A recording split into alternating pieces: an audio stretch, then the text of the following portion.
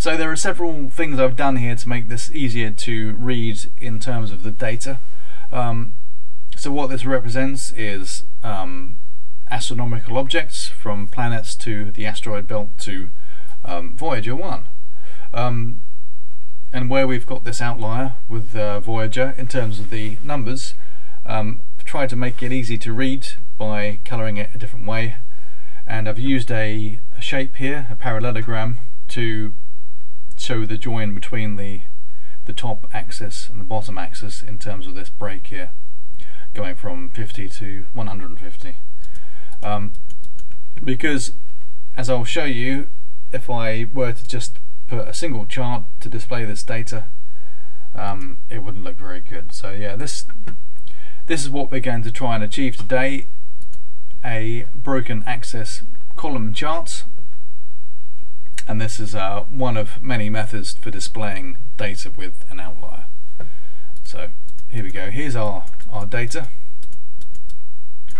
So if I just go ahead and insert a column chart to begin with.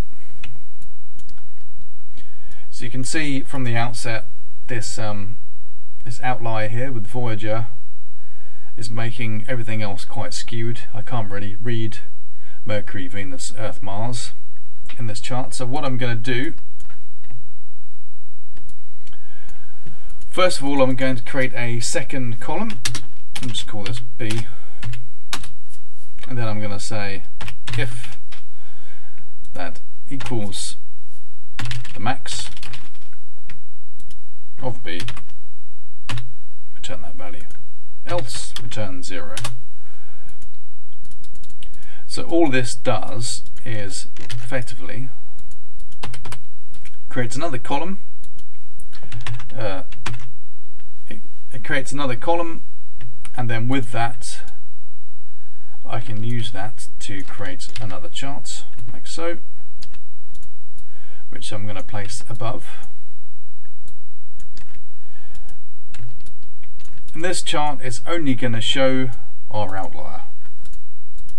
And next I'm going to delete the bottom axis because I don't need that, that's already here. I'm going to change the scale to be from 150 to 152. The major units are going to be 1, like so. And I might make this from 149, like so. Right. Next I'm going to drag this chart up to approximately halfway up the second chart. So what I'm going to get is a similar matching scale. I'm just going to adjust this. So let's say I want this to go to 120, 100, let's see. I want to still show the scale on the bottom axis, but for this outlier of 153, which is 3 times bigger than the previous, or the next smaller, the next biggest size there, which is Pluto at nearly 50.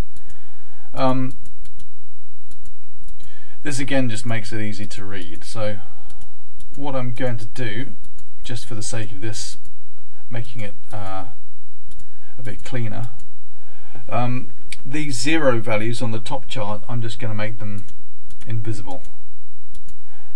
And then finally select this one alone for the Voyager value, and I'm going to make that a different color. So I'm going to say make that a solid fill and make this a dark blue. And I'm going to do the same for the bottom table, make this the same dark blue, like so. So we've got a fairly easy to read chart now, but there are some extra levels of presentation we can add. I'm just going to make this say Pluto. I'm just going to up the scale on here, so make that say size 15. And you know, these things, there are tweaks you may need to make now and again. So let's just do, oh, let's make it 100.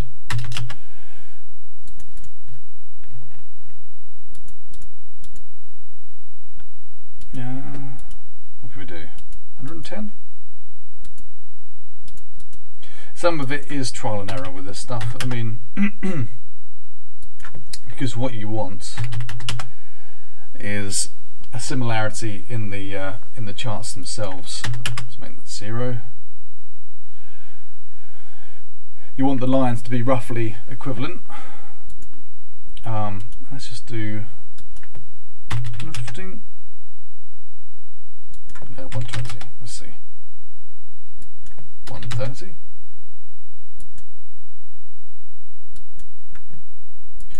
Make the major units 10. I'm just going to make this 110 then. Right, that'll do.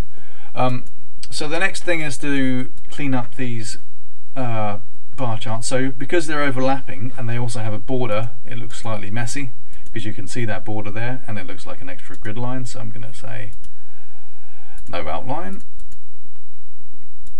no outline,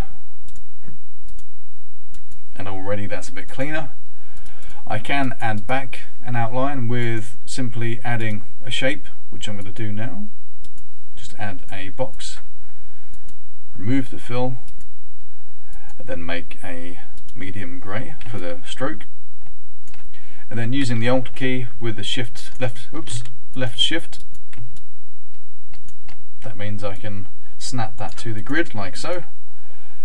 And we're almost there with this chart, but I may just quickly tweak that again.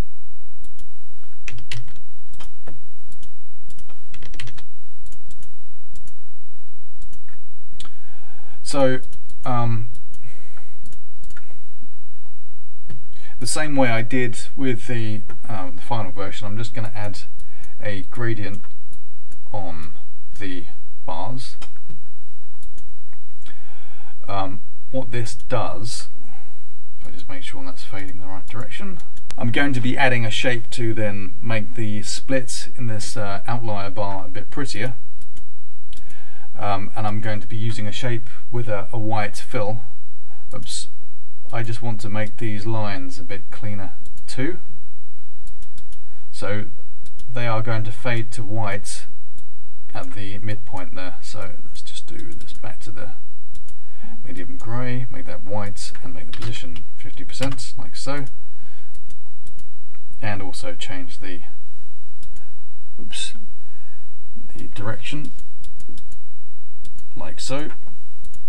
So you can see the lines of this axis here fade across nicely, and then you can't really see them at this point, which then helps us with the next step, which would be insert a parallelogram. And I'm going to rotate this 90 degrees like so.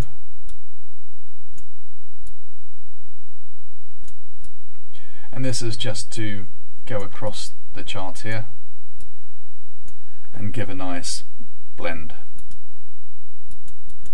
Oops, like so, make that white and then no outline. So you could leave it there, but I will just do one final step, and that is to, if I zoom in, just to add some lines.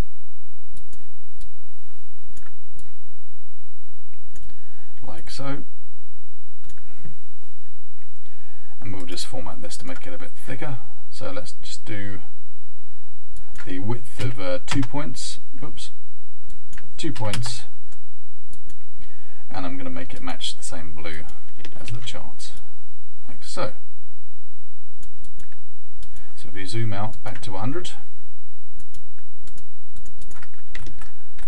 that's pretty much our finished chart. And then I'll just say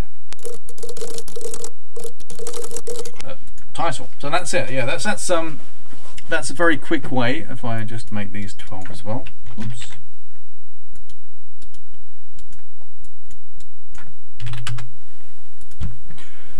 So that's a quick way of doing a split axis chart.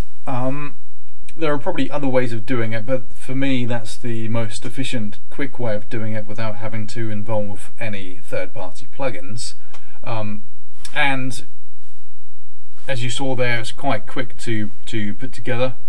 If it is just something for a presentation or something you're printing and you don't need it to be flexible in that the data may be changing, then this is the quickest way to do so.